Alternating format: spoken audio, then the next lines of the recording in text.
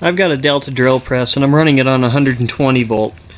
So you see you put line here and neutral here, either way, doesn't matter. And then to change the rotation, all you have to do is change wire number 5, which is on the far right here, and number 8, which is on the far right here. And I have a very simple way to do that. So simply what I'm going to do is, instead of hooking wire number 8 and wire number 5 directly up to line 1 and line neutral, I'm going to put a switch in, a double pole, double throw switch. This is just the main power switch, and then this connection right here is actually in the motor connection box. So I'll show you the switch real quick and show you how that works. You've got 6 terminals on here. The 2 in the center on this particular switch, if you do this, your switch may be different. The center ones are the common, which means this terminal. So when you switch it in the middle, it's not connected either one. This way, it connects this one to here, and then here it connects this one to here. So it does that on each side also, and the sides are both separate. So you have, in effect, 2 switches operated by one handle. Double pole, meaning this. Double throw, which means it's 2 positions. This is actually a 3-position switch, but I couldn't find one that was either one or the other. It had this middle position. So anyway, what it will do is, when it's in one position, it will go line, will go through the main power switch, through our reversing switch to wire number 8, and then neutral will go to wire number 5.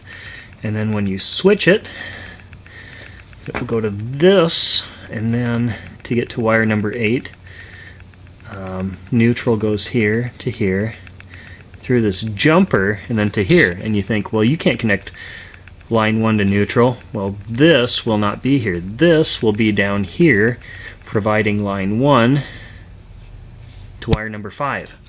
So instead of buying a $50 drum switch to do this, which you can do, or an even more expensive variable frequency drive, you can buy a box of cover and a switch for about $5, and then find some cord laying around, make yourself a reversing switch. So let's do that.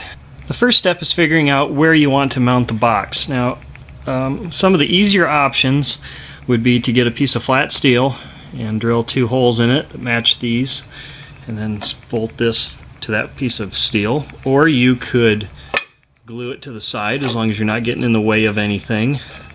Or you could possibly use hinge screws. But what I'm going to do is put it right here in the front. That's where I personally want it. It doesn't really matter where you put the box. Next, what you need to do is figure out the best hole in your handy box to use to get the wires out of the box and down along your route to where the wire goes into the motor. So I'm going to go from the motor, use those hinge screws for some clamps, and then go right up to there. So I am going to use this one on the end here. Now, you do have this little raised area right here. That's for a ground screw. We don't necessarily need to use that. I tend to go opposite that just because there's more room. Just punch the knock out, and then grab it with a needle nose, twist it back and forth, and it comes right out. Next, you're going to need some kind of connector to protect your cords from this sharp edge in here. I'm using an actual cord connector, but you can use a Romex connector or whatever will work, a bushing even, to protect your wires and your cords from that sharp edge. Again, this is up to you. This is one I had laying around. Once you have your box mounted, it's time to do the first wire. You want to take a sharp knife, and then I do about 3 fingers width. It's usually enough to do terminations. And then carefully roll the knife over it. And this is kind of an acquired skill, to just cut the insulation and not cut the wire insulation underneath. You just want to cut the cord. And then usually there's some kind of packing material. It's usually string or cardboard or plastic fibers. You can cut those off, And now I have 2-wire cord. I need 4 wires total to do this, but I did not have any cord laying around that had 4 wires in it, so I'm going to use 2 of these from the box to the motor. You can use 1 with 4 conductors inside it, but then you'd have to go buy it and it ruins the budget. This is a vacuum cleaner cord. There should be one laying around your house. If not, you could make one laying around your house. How often do you vacuum anyway? Okay. You need the same size wire gauge as the motor wiring. Now, if the wire's the same size outside, like this, that's not a guarantee that the conductor, the copper on the inside, is the same diameter. That's what you got to worry about, the conductor size, not the physical outside size of the insulation. 2 quick tips for you. Always leave enough wire that you can actually pull it out and work on it. If you don't want to try and be in here with tools and trying to get the switch together. Also, use insulated clamps. These are metal, but they are rubber coated so that they don't wear through the coating if cables are moving around in them.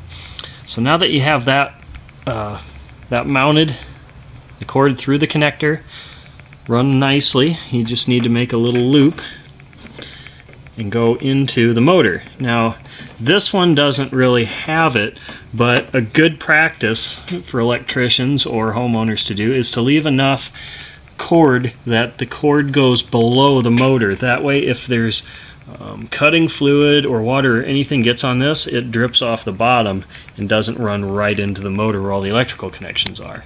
Another tip is to bend the wire like this when you're cutting off that cord coating. That way you can see how deep your cut is and where it's ending. That way you don't cut into the wires. And then when you actually do get it done, you're going to want to take your wires and bend them around back and forth to see if you actually cut through the insulation on the wire. Because if you did, you need to cut it off and try again. Now that I have my wires run, I can go ahead and take the cover off the motor. Now these are general instructions, so yours might vary. I've got a slotted screw over here, and I've got a screw through a hole here. So I'll take that one out and then slide this off. Now again, your drill press might be different, but mine has these little notches in it so that I can just lay the cords right up in there. So I'll go ahead and pull these out, and of course it's unplugged. Now what I need to do is find number 5 and number 8, which I believe are these red ones. Yep, 5 and 8. I'm going to connect one set of wires where these are now, and then the other set will go to number 5 and number 8. With one of my cords connected line 1 and neutral, and the other cord connected to terminal 8 and terminal 5, we can go ahead and move to the box. Now what I'm going to be doing is taking the 2 wires that go to power and neutral, because I marked them. I should tell you that if you're using multiple cords or multiple wires of the same color, make sure you mark them. I'm going to take these 2, put them to the 2 common terminals, and I am going to solder them. But you could also use crimp terminals and screws, or really it's determined by what kind of switch you get. This came with screws, but I prefer to solder it, so I'm going to go ahead and do that real quick. Okay, next we're going to take our 2 wires that went to wire number 8 and wire number 5, and again, these are just the wire numbers on my drill press. Your drill press may be different. These are kind of generic instructions. You're going to take these 2 and tin the ends real quick, just because that's the process I'm using. If you're using crimp terminals, that's perfectly fine. I just like solder because screw terminals on stuff that vibrates tend to come apart. Okay, so now these 2 are going to go either end, doesn't really matter. I'm just going to put them on this end and solder those in. Okay, I went ahead and put the jumpers in without showing you, but This is wire number 5, and it goes to this terminal, and then it jumps to the opposite side. And then wire number 8 is this black one, comes in here to this terminal, and that jumps over to the opposite side to here. So when it's switched one way, you get power from here to here. When it's switched the other way, you get power from here, this black one, to this white jumper, to this wire. So that effectively switches the two wires.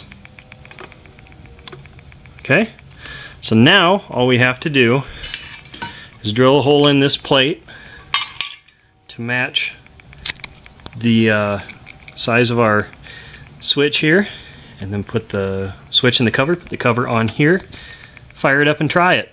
And then make sure you put your motor cover back on, and you can hold cables in place in clamps that are too big with zip ties. You throw a couple more zip ties on it and it cleans it up real nice. I suggest using a step bit to go through sheet metal, and when you do this, do not hold that cover with your bare hand.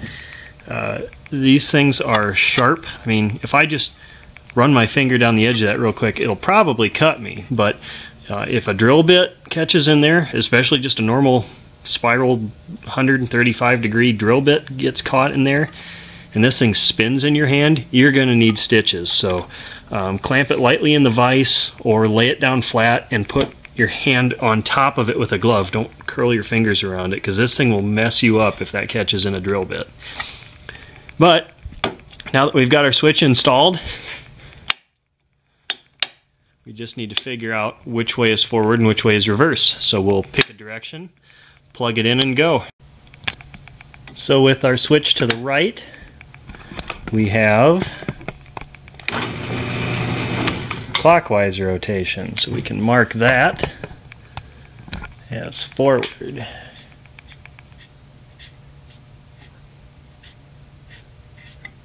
And then switch it to the left.